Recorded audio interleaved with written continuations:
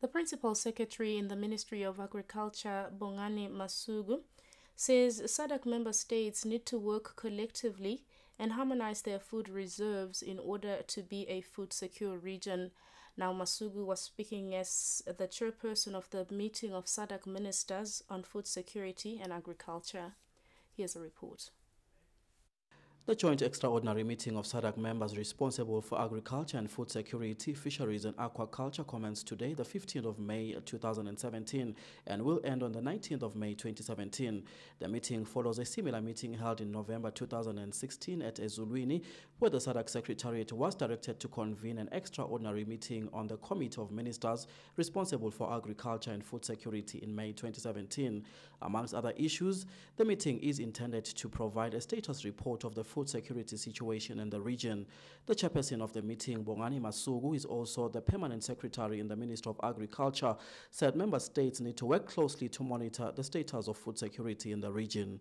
So when we talk about food, it's important to know what we are able to obtain, what is the yields, what is the harvest in the different countries, so that we can trade.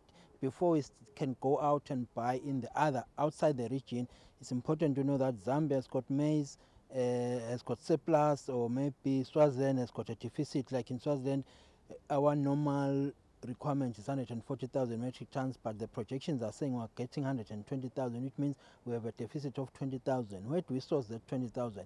It's preferred that we source it within the region before we go out. So the meeting says it will further invite ministers to note that the overall 2017-18 food security has significantly improved as a result of better rainfall experienced during the 2016-2017 period. However, the meeting says the biggest threat to food security in the region is the fall armyworm, which most SADC member states experienced in February 2017.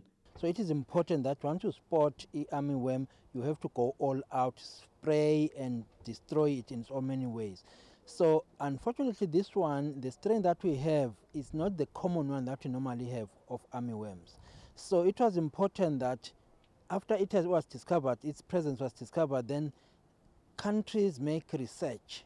The meeting continues throughout this week with more issues lined up on the agenda.